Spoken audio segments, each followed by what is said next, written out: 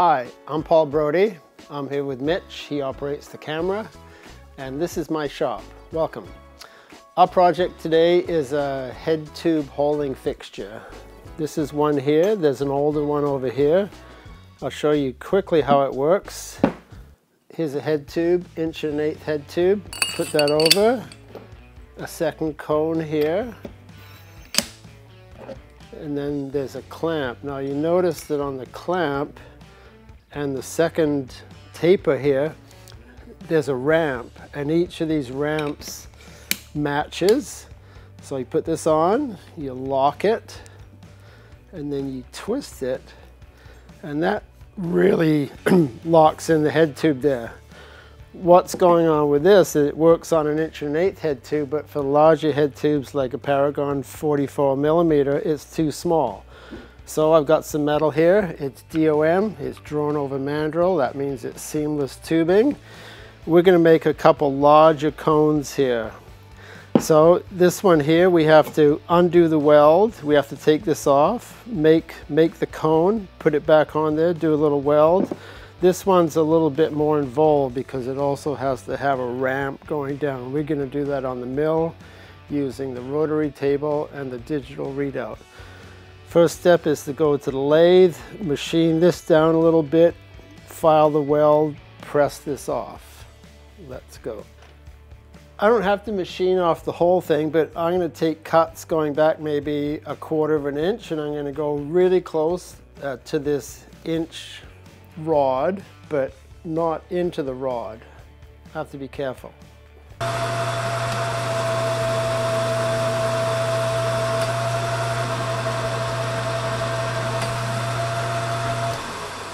Okay, I'm very, very close. I think what I'll do now is I'll file off the weld, and then we'll go to the arbor press and we'll press the shaft out from the taper. Seems like every video we do, I end up doing some filing.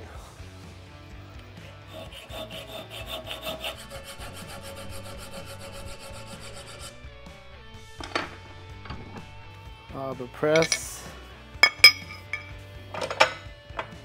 Oh, it's coming out really easy. So I don't hardly even needed the arbor press. There we go. Okay, that's our shaft. We'll go to the lathe with this one, and we're going to make a taper. Now what we're going to do is to move the compound. This is the compound. We have to loosen off the bolts or the nuts on either side and turn it at an angle. It's a 20-degree taper, so I'm going to get my protractor out and we'll set it up. There you go, there's my 20. Right there. I'm just eyeballing it. If it's off a degree, it's okay. Okay, I like that right there. Make it tight.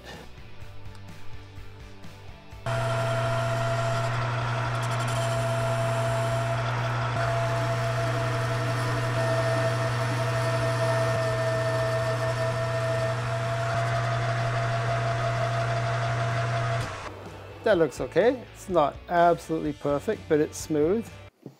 I have to put a handle on it as well. So what I'm doing for that, I've got a piece of, I've got a 3/8 bolt. So after we make the cone, we're going to put it in the mill. We're going to drill a hole. We're going to tap a thread. I'll cut it off, Loctite it in there, make it really tight with the hex, and then we'll cut it to length, so it'll be like that. That's basically how it's going to be, except on the larger one. So let's go back to the lathe. I have to do this whole process once again, but it doesn't take that long.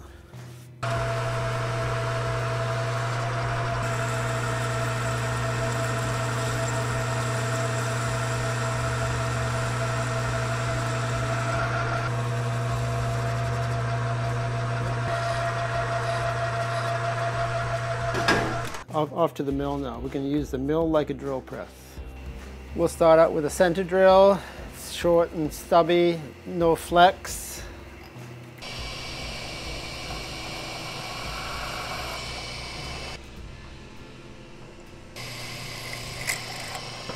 So that's the tap drill. So what I could do now, I could take this out, hold that in the vise, and get a tap handle and tap the hole, but I could be starting at a slight angle, whichever way. So I'm gonna hold this in the chuck. I'm gonna start up the motor, spinning at 1,000 RPM, and then I'm gonna switch off the motor and bring down the tap as it's decelerating in speed. Start the hole, and if it goes too fast, I've got the brake. This is the brake, so I can stop it if I need to. So we'll see what happens here. So here we go. I'm going to start the motor, switch it off, and then bring down the tap.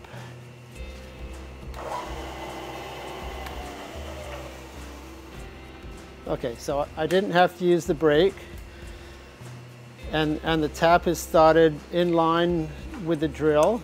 It's perfectly in line because nothing has moved. I'll go grab a tap handle and we'll finish off the thread. And I can just wind it down. And I can feel it going through into the bore. So that's it. That's our thread. And then we've got one more operation in the lathe. This is going to go up against this, and you can see how this is obviously larger than this. So what I want to do, I do have a drawing here that I made a bunch of years ago. Do you see how it necks down and it's got a nice radius in here? A nice radius. So I have to match this size to this. So what I'll do is I'll switch on my vernier. I'll put that like that. It's just under 1.5 inches, and I'll zero it. So when I put this in the lathe, in the 3-jaw chuck, when this comes down to 0, it got the same size as this, and then we can work on the ramp. And that's back in the mill.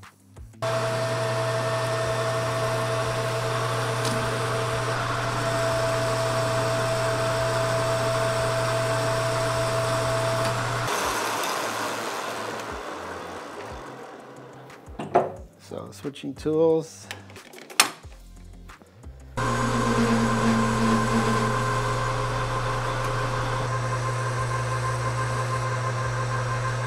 So if I had a CNC, I could ramp it down. I could ramp it down, but I don't have a CNC. So what I'm going to do is a series of little steps.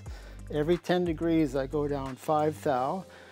It's going to be steps the whole way around, and then I take a file and I file it so that it has to match that taper. That's the goal.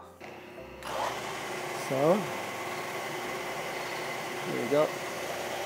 So that's my 0 there. I've just touched. So now I go back. I go 10 degrees, and now I want to go to 5. And then I hit 0. I go another 10 degrees.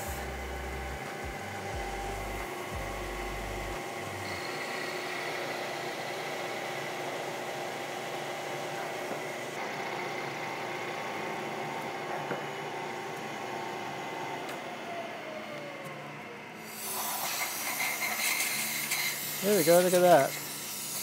One ramp, multiple steps, every 10 degrees. How about manual hacksaw? Haven't done manual hacksaw here yet. As you come through, you want to be careful, because if this piece cuts off, and you wrap your knuckles on there, that's going to hurt, but I stopped at the right time and just break it off. That goes in the scrap bin. I'll just go over to the belt sander now, take off the burrs.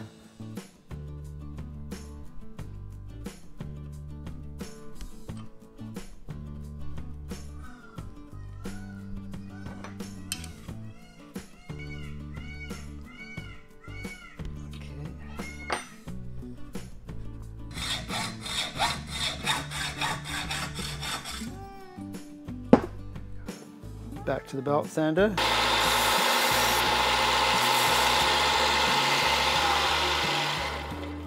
One handle. This is a inch shaft. It's just cold rolled, it's nothing fancy. So I'm going to measure it and we're going to see what size it is, because often these shafts are a little bit undersized. So now if I read the dial, I'm at 998, so it's 0.998. It's 2 thou under 1 inch. And for reference, a human hair is 2 thou. A coarse human hair, I'm told, is 3 thou. So this is 2 thou under 1 inch. This is a telescoping gauge. It's also called a snap gauge. Can you see how it springs? If I do that, it snaps out. So I'll push it in. This is the lock. I put it inside, I hold it at an angle. Do you see how it's at an angle? And then I lock it, and then I move it over center. And that conforms to the exact size. So then I measure it. So I'm at 996. And that's part of the reason why I chose the tube, because I knew that it was slightly undersized, so I have to hone it out. And the best way to hone it out is this machine over here. We're going to wander over there. What we have here is a Sun and Hone. It's an old machine. I don't know how old it is, 60, 80 years old, but they work great if they're in good shape. So I can feel a little bit of pressure in there. So I increase. This is in thousandths of an inch. Oh, yeah, see, I can. It just slipped in my hands. So I'm taking out a couple thou plus a little bit of a clearance so that it's going to slide over here. That's what I want. So I'm not going to be measuring, but every so often I'm going to see. Okay, see how it's starting to go on now? It's going on just a little bit. I got a drill press vise here to hold it because it wasn't working very well with my hands. And now we can use the bar and I can increase pressure. So it's going to be much better. We'll see what happens.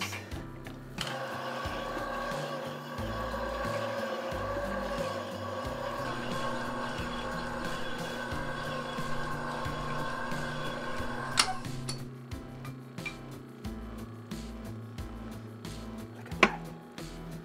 Perfect. That's a nice fit.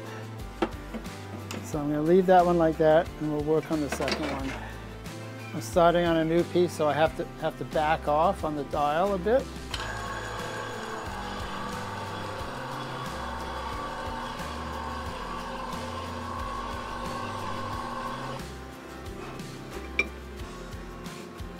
Aha, look at that.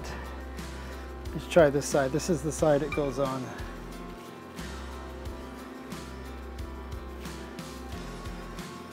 Not bad.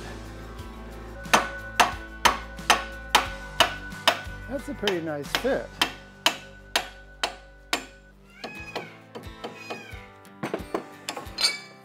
You can see the marks where the old weld was, so we'll go over to the welding bench now. We'll just lay a bead down about 1/2 inch and that'll never slide off.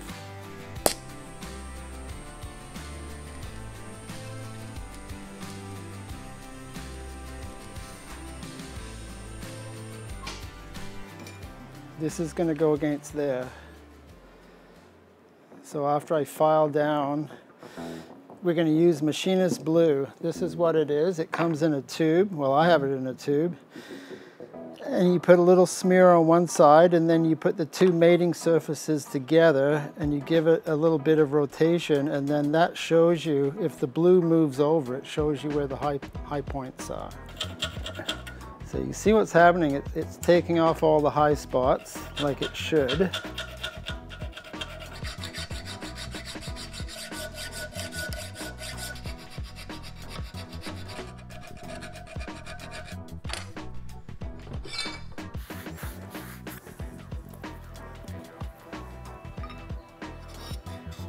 Oh, look at that. So I'm going to use some of this machinist blue. Put a little bit on my finger. See, you don't need much at all.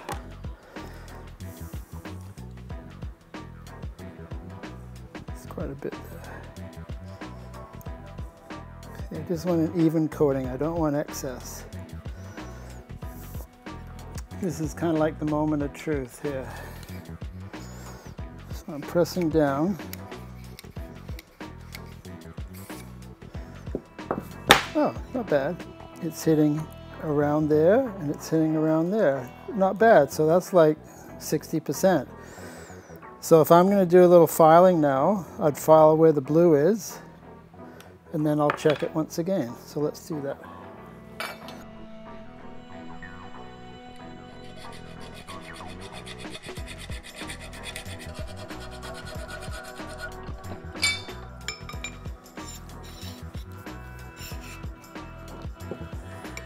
You can spend hours doing this to make it perfect, but the object is not really to make it perfect, it's just to make it work.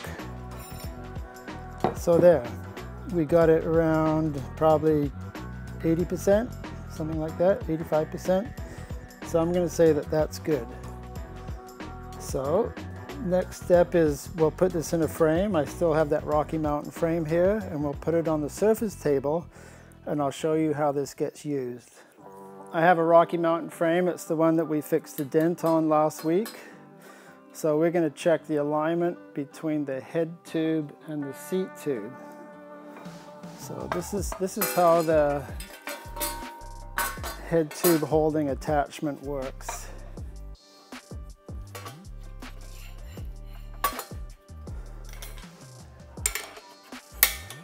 So I lock it, and then I pull these apart, and because there's the ramp, that is locked into that head tube. That thing will not move. Then we have a surface table here. We have 4 blocks. These are just inch by inch, cold rolled. Right here on the seat tube, it's a bulge butt. You can, if you take your hand, if I take my hand, I can feel how it spreads a little bit. So we have to be off the butt. We have a decal here we're dealing with. And you can see, I don't even have to look, you can look there, you can see the gap. See that?